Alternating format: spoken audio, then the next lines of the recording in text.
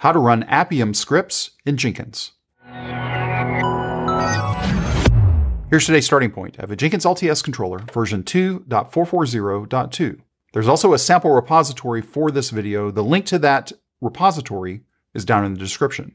Let's go and take a look at that repository. Now we're going to be running some Appium tests against a macOS controller. In fact, what we're going to be doing is we're going to be testing the calculator application on macOS. So by using Appium, we're able to do that quite simply. Let's go ahead and first take a look at our POM.xml. And what we have is we're using JUnit to help write our tests. And we also are importing the Appium Java client. Now, what does that test look like? What we can see here is we have a Mac 2 calculator test. Now, if you're looking at this video and you've never heard of Appium before, I'm going to make the assumption that you actually have heard of Appium and you've gone through step by step to get Appium set up correctly on the target environment that you're going to be working on. There are a number of prerequisites that you have to do. Taking a look at the Appium documentation will help you get through those steps. One item that I will say is when you're running your tests, you want to make sure that you set a specific field. I'm going to show you what that field is right now. Let's go ahead and go into our Mac 2 calculator test. The field that I'm saying that you want to see is set show server logs to true. That will help you debug, and in fact, that's what helped me debug a lot of the problems that I was having on my target environment.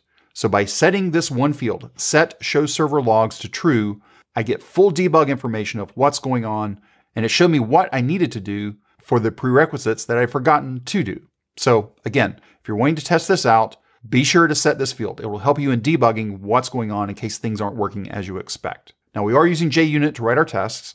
So what I have here is in our before all, we're setting up our runner.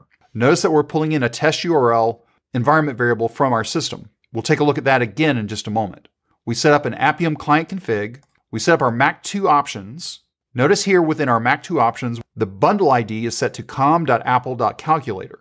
What that means is when this starts up, it's going to go and look for an app with com.apple.calculator. That's the default calculator on macOS.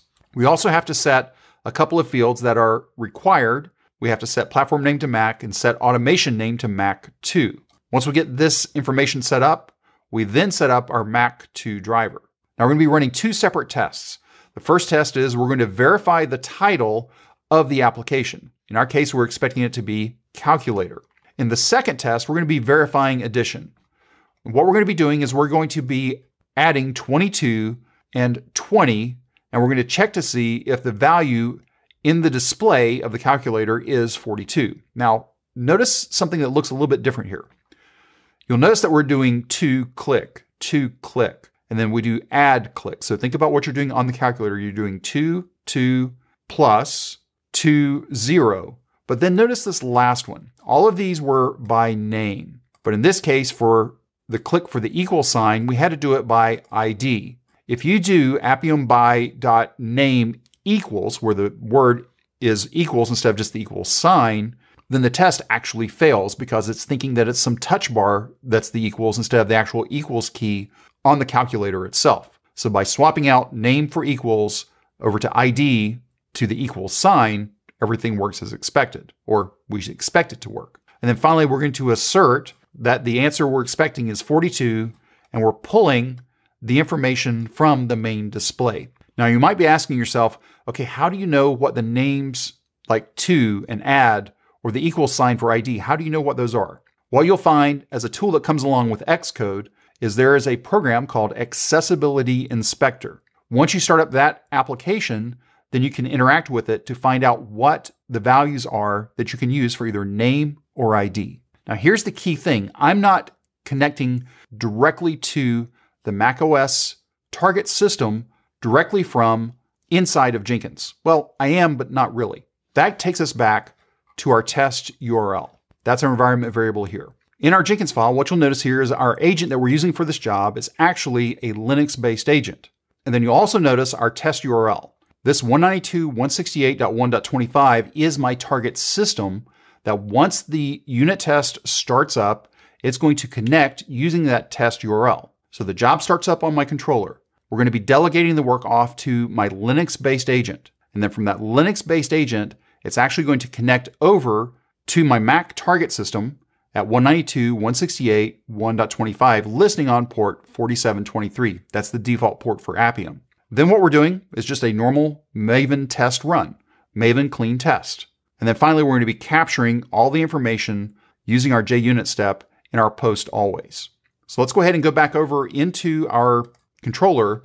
Let's click on Appium and click on Build Now. Now, while this is running, I'm not capturing any of the information from that target system, that target macOS system. There is the ability within Appium to go ahead and capture screen videos of what's going on. I chose not to do that for this example. But if we go ahead and take a look at number 1 as it's running, we can see that our tests are running for our Mac 2 calculator test. Now that the job completed, let's go ahead and take a look at our test runs. We can see we had 2 runs, no failures, no errors. So everything's looking pretty good. Let's go ahead and take a look at the output from number 1. If we take a look at our test results, we had no failures. In fact, if we go back in here, Mac 2, we can see that our verify application title worked and also our verify addition worked as well. So if you're wanting to test drive specific systems like a macOS system, or maybe an iPhone, or maybe an Android device, by using Appium and using the correct drivers, you can go through, test your applications, and drive it all from a simple Jenkins file. If you have any questions or comments, you can reach out to us on X at CloudBees. If this video was helpful to you, give us a thumbs up. And if you haven't subscribed to CloudBees TV yet, why not? Take a moment, click on that subscribe button, and then ring that bell, and you'll be notified anytime there's new content available on CloudBees TV. Thanks for watching, and we will see you in the next video.